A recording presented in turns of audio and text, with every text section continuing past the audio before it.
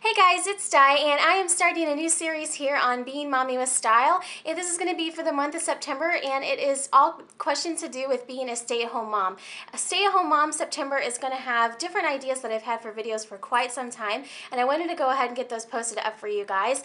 And general things that are important to stay-at-home moms, like our schedule throughout the day, cleaning schedules, getting the kids out to activities, getting mommy time, all those sorts of things I've been wanting to do videos on, and I thought September would be a great time since it's back to school for the kids that are going to school, and then also for stay-at-home moms, we can kind of use this month to refocus and refresh and kind of get going on our fall schedule as well.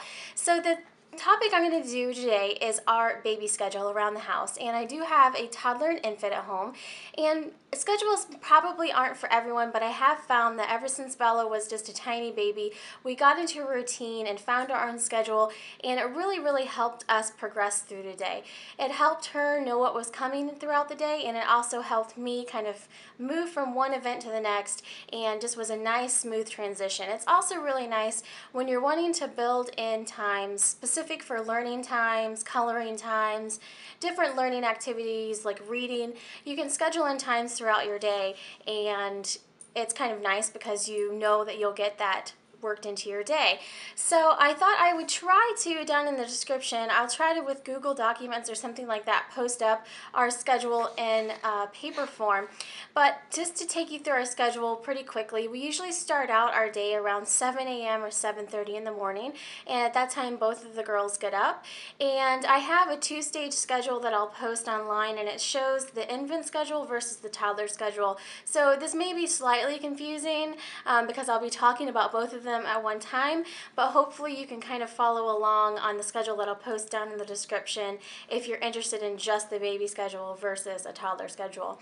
But generally our day starts around 7 a.m. and we do flexible scheduling, so that means, generally we do what the activity is on our schedule within about 30 minutes of that time, either before or after. And if we're not doing it exactly at that time, it's not the end of the world, but it does kind of help us keep our day progressing.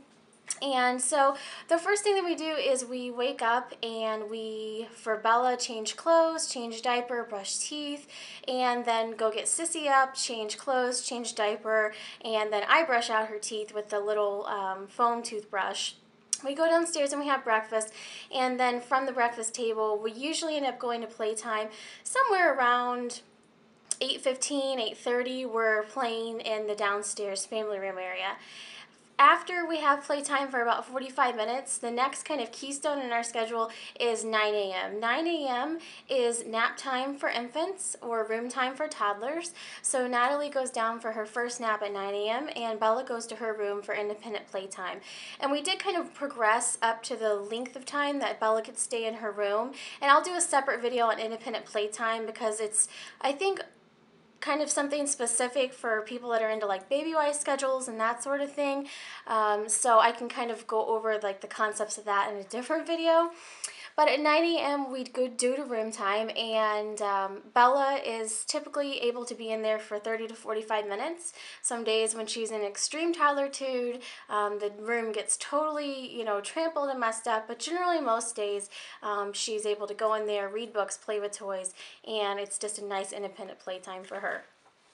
After her independent playtime, she goes to the upstairs playroom to play, and Natalie's still napping at that point. So we have another scheduled playtime and reading time upstairs, and that generally lasts from about 10 to 11 o'clock. 11 o'clock is our lunch time, and we generally start moving downstairs around that time. Natalie's usually waking up from her nap, and we go downstairs. Natalie has her next bottle, and Bella has lunch. Our eating times are actually pretty long at our house. It takes Bella a long time to eat, and even when I kind of try to keep her going, she takes a while to eat, and I know that. So if we're starting lunch at 11, realistically we're probably not done until 11:30, or if it didn't get on the table right at 11:45. So eating times do take up a big block of our day, but I do, because Bella is so tall and thin, I like to give her an opportunity to eat as much as possible. So that's why at this point I do kind of let her graze for a little bit while she's sitting in her seat buckled. You know, if it takes her an extra 10 minutes to eat, then that's fine, because as many calories as I can get in her right now, that is good. After lunch, we have downstairs playtime, and both girls are downstairs for that. And then for a young toddler from about 18 months until just after 2 years old, noon was our typically scheduled nap time for Bella. Now that she's a little bit older, she's almost 2.5, that nap time seems to be moving back just a little bit to closer to about 12:30, and she's seeming to take a longer nap and kind of a better nap if it's a little bit later in the afternoon. So I'd say a toddler nap somewhere around in between 12 and 1, 12:30, 1 o'clock is when her toddler nap starts. Then Natalie has her own little independent playtime and also some mommy time in there. And she goes down for her next nap around 1 o'clock or 1:15. Usually before 1:30, she's ready to go down for a nap. So then I have usually a glorious hour while the girls are taking a nap in the afternoons, where I can make videos like this, and that's also time I use to get ready, to do things around the house, to do cleaning and that sort of thing. So nap time is, a good time to get things done around the house for me. And then usually by 2:30 if it was the earlier nap time, but now 3 o'clock is kind of seeming to be more the time. If people are going down for naps later, is the time where everyone's starting to wake up and we do snack. And then I built in our time to go do errands, like run to Target and that sort of thing, after our snack time in the afternoon. So later afternoon, around 3:30, 4 o'clock, we are packing the car up to head out to Target, do whatever errands we need to run, and then be back at the house by 5 o'clock to do dinner. I get dinner started around 5, and we generally eat around 5:30, between 5:30 and 6 when Daddy gets home. And then we have family time for about the next 30 minutes, and then we move on to Natalie's nap time. Natalie's bedtime. She likes a very early bedtime, and since she has been very small, she wants to go to bed at 6:30. So that is a little bit earlier than if I were to schedule it, but that's the time that Natalie seems to kind of hit her baby wall, and she is ready to go upstairs, take a bath, and go to bed. After I get done with hers, then Bella's bath time is at 7, and we complete her bath, and then she goes to bed. So you can see with our schedule, I mean, it's really kind of moving from one event to the next all day long. I have scheduled color time. If I'm making dinner, I put Natalie in the high chair, and I put Bella at her booster seat on the table, and I let her color while I'm doing dinner, so that's usually around 5 o'clock. And then also, whenever Natalie is still asleep from her morning nap and Bella has come out of her independent playtime, we have a little bit of reading time there.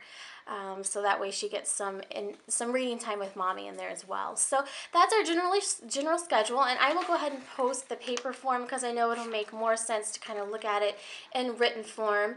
Hopefully down in the description, I'm thinking like a Google document. I know that a lot of times when I'm on mommy forums and that sort of thing, schedule is kind of a hot topic, so I wanted to share what our schedule was, and if you have any questions, feel free to let me know. So this is the beginning of Stay-at-Home Mommy September. Please let me know if you have any stay-at-home mommy topics you'd like me to cover, and I have the few that I mentioned, and I'll also be talking about different things, everything from going from 1 to 2 children, just kind of any broad topic like that. I'm planning on trying to do a vlog, not every day because that's too much editing. I can't quite get one out every day, but probably about every 3 days I'll try to get a video up. So thanks so much for watching. Please let me know if you have any questions. Have a great day.